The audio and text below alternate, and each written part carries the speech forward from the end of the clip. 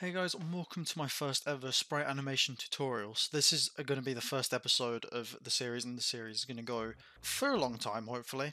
But right now, I just want to get through some real basic stuff for the first episode, so we don't have to come back to it later.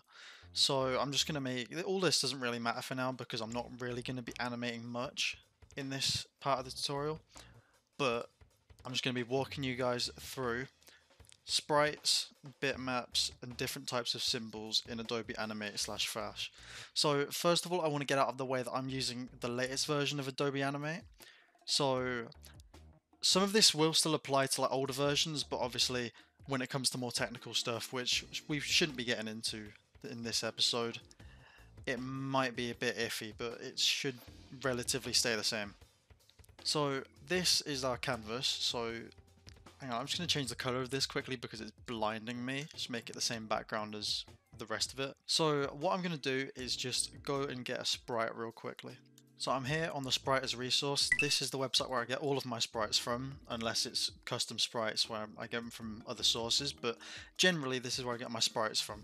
And this big image here is called a sprite sheet. So every single little box on here is part of an animation. So every single box is different frame of animation for specific animations. It will be labeled here, so idle, board, board unused. So it's all labeled generally in these sprite sheets. To import this to Flash / Animate, I really don't like just doing a copy and paste because it takes forever to load it all in. Depending on your PC specs, it really just slows it all down. So what I like to do to speed it up is to open the Snipping Tool, and what you want to do is just drag it over. So you want to make sure that everything is in a full size, because usually when you go onto the sheet first, so sometimes it says click to full size it, so like that. So now this means we can import it in and it won't be blurry at all.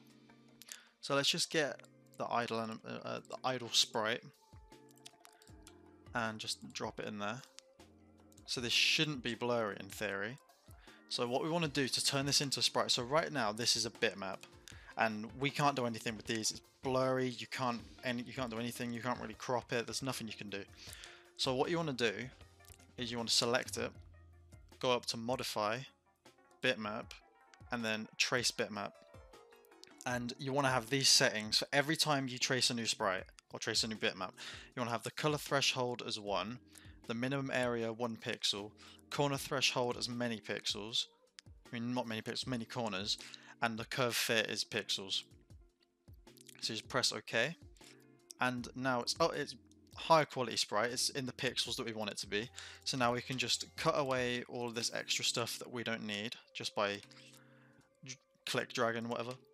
Just want to get rid of all the other stuff that we don't want on our sprite, and there we go. So when you select the sprite, it will be in different pieces. It will be in the pieces separated into like the colors, whatever, and you can't do anything with this. So what you want to do is you want to right click on it, and then you want to go to convert to symbol.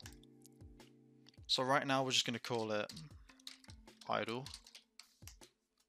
and we want to have it as a graphic. So I'll explain the differences between these in a minute, but we'll just leave it as graphic and press OK. And now it's actually a graphic, so now we can actually do stuff with this. So we can, if we wanted to just have Sonic drag across the canvas, we can use that and it works. So I'll get into the differences now between the different types of symbols.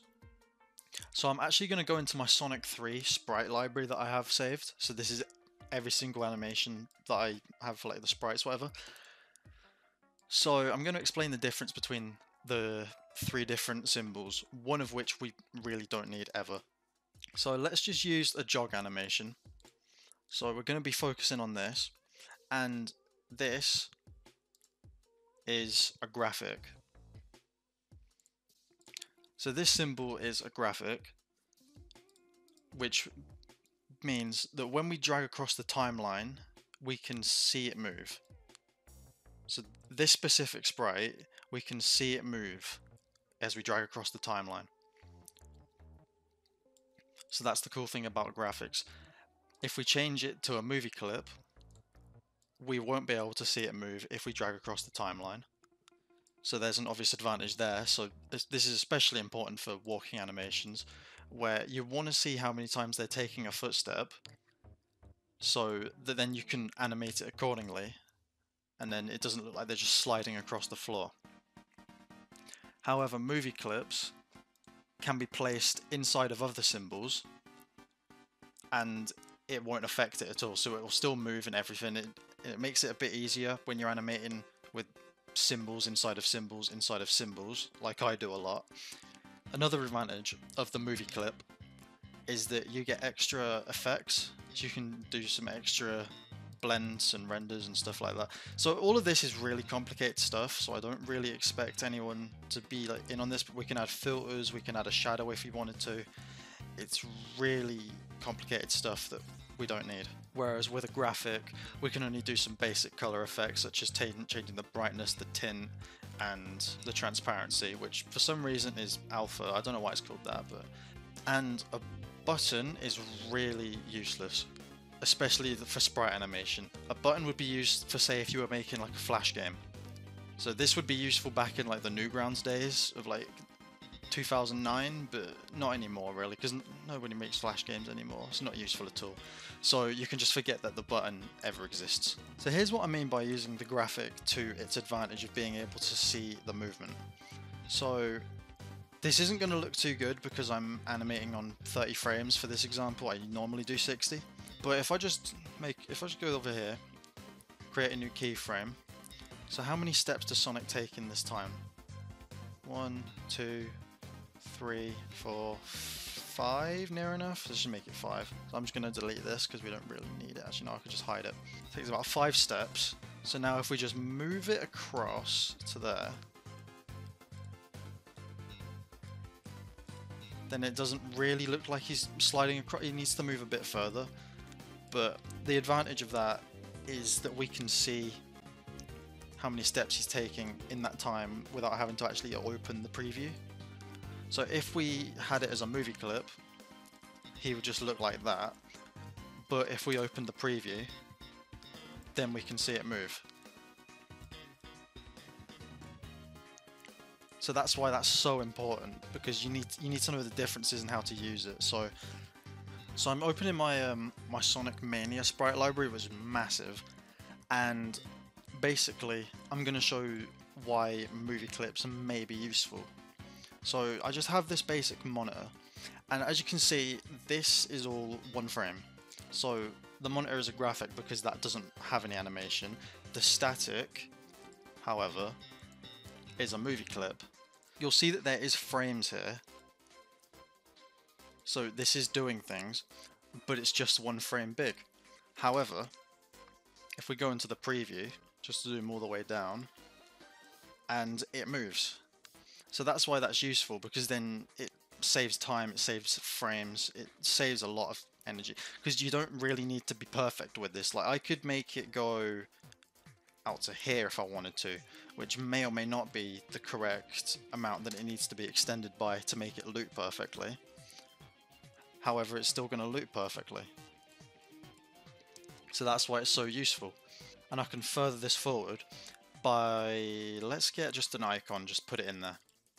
So I have an open slot for it, just so it's easier to, so I'd have to keep making a new slot. And we can just, it doesn't really matter where this goes. So as you can see, this has frames as well. So if you look, the border moves slightly, so it's just a little bit more movement. So the border of this moves very slightly. And if we go into the preview, it also moves. It's a bit blurry, but it moves as well. It's a bit quick, but it moves. So that's why having this is just always important. It's just always very important to have that. So this was just a very basic first episode, guys. I'm sure in the next episode we're getting into more nitty-gritty territory, but this is definitely very beginner friendly. So in the next episode I'll probably be getting into some more advanced stuff as opposed to this like motion tweening stuff like that. So I'll see you guys in the next episode.